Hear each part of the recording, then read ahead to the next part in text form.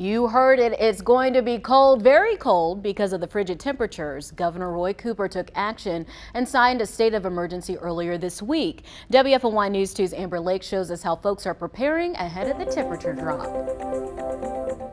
So every state of emergency is different. When declared, operation plans are activated. Since the declaration, travelers I talked to tell me that they're getting to where they need to be ahead of those cold temps tomorrow.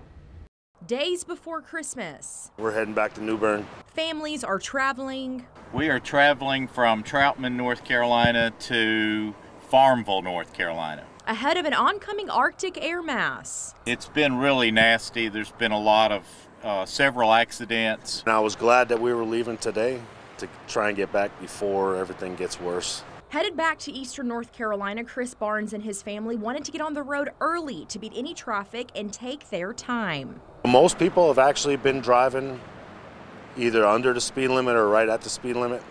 Not many I've seen that were pushing it too far, especially in the heavy rain. Guilford County Emergency Services says the state of emergency doesn't necessarily impact them in this particular declaration. A lot of times it will give us the resources and the ability to pull in the associated folks that we need. It sort of gives us an opportunity to speak to the public and get them ready for a situation that we can kind of see coming. With this state of emergency, transportation regulations have been waived to help transport fuel and critical supplies, among other things. Where it helps is that our drivers that are spending an excessive amount of time on the road making sure deliveries are made, and particularly on our wholesale department, we're able to take care of customers through extended hours without jeopardizing the regulations behind their licenses. Not only will it be cold, the wind will pick up. That means downed trees are possible.